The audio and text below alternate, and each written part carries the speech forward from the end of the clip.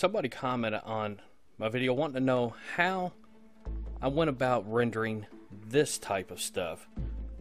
He called this, what did he call it? Let me scroll down and look at it. Could you maybe do a tutorial on rendering the viewport? Well, it's not called viewport rendering or rendering the viewport.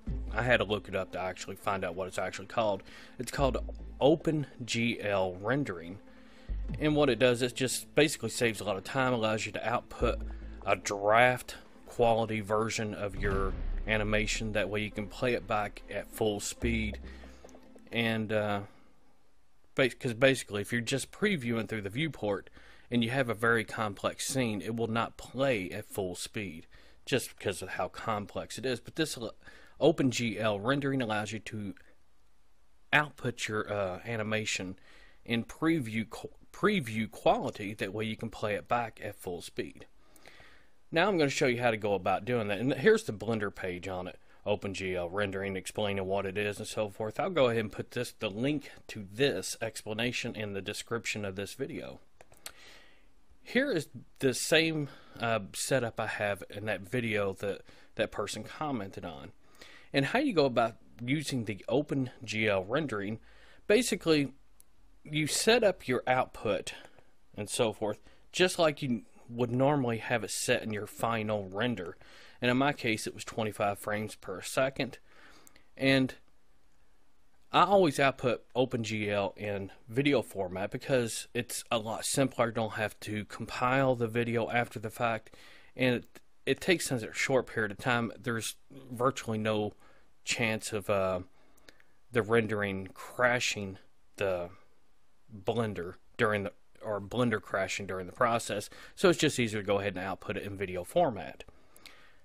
I'll go ahead and just change my bitrate, put it up at 10,000. That's up to your own personal preferences. And to activate OpenGL, it's very simple. You just choose whether you want it to be wireframe, solid, textured, or material. I'm going to go ahead and just click on make sure or have wireframe there, and then this little icon, you have two little icons right here. These are your OpenGL buttons. If you push the first one, which is of a camera, you basically just create a snapshot.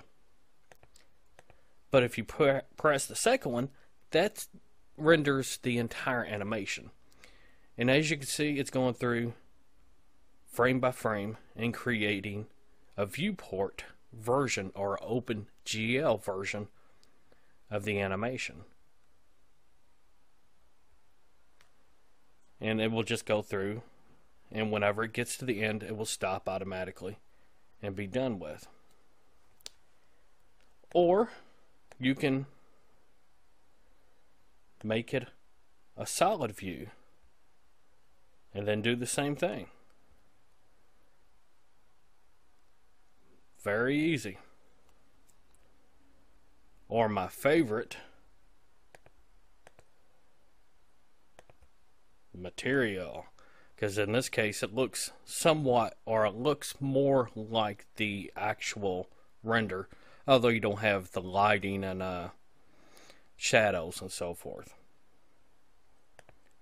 And even when it's in this mode, it still does it so much quicker than doing a full actual render.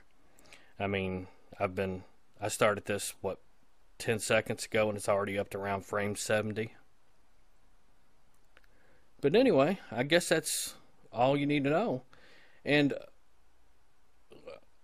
I'm gonna go ahead and press escape, and then so you can go up here to rendered and then play rendered animation, and here's what it just rendered just in the last few seconds.